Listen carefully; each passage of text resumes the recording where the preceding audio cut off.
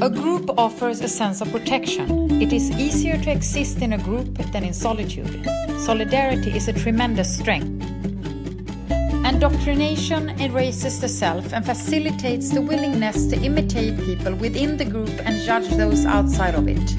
It reduces the individual's fear of being an outcast. Group belonging gives a set of values validated by many. It suppresses individual doubts by adopting a collective self. It gives the individual a sense of purpose. It provides atmospheres that solitude cannot enjoy and diverts worries. As Karl Marx said, religion is the opium of the people. It makes us feel assimilated. I think many multiracial people can relate to my story. My mom is Scandinavian American, my dad was Filipino. Back in the 80s, these two lovely people created me. Aw, look how cute I was. My dad passed away when I was young and we moved to California. Throughout my childhood, we were estranged from both sides of the family. Even though I've tried very hard to assimilate over the last few decades, it has never happened. As my sister puts it, we're too white for the browns and too brown for the whites. Although part of me wishes assimilation were possible, I now see the benefits of non-assimilation. I'm able to make personal decisions that would be questioned and frowned upon, such as getting divorced or even attending Harvard. On one hand, I long for that deep connection and sense of belonging within my family groups. However, the non-assimilation into these groups has allowed me to foster a strong sense of self and create the life I want with very little pressure to conform to group norms.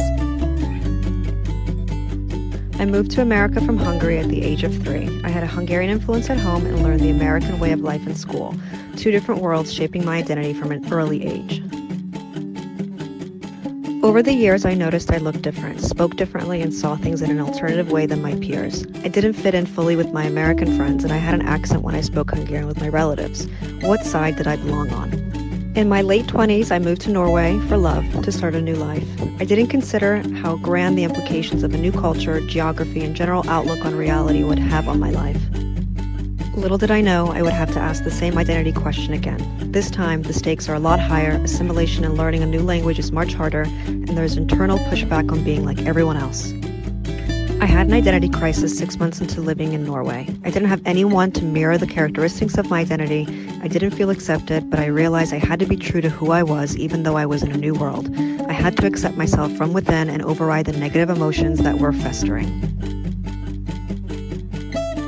Assimilation confers many privileges as well as a feeling of belonging. For decades, immigrant groups have chased the security of that American dream, but assimilation comes at a cost. As we assimilate, we risk losing both the unique things about our parent cultures and our certainty of our own identities. Our identities become diluted. When my ancestors came to America, they were poor and socially undesirable. Over the years, they adapted to the culture of their new country. They learned English and left behind old traditions because they believed that would lead to a better life. They were right. Where we were once unwanted outsiders, we've now become part of the American cultural landscape. The traditions we've kept celebrate the sacrifices that have granted us endless opportunity.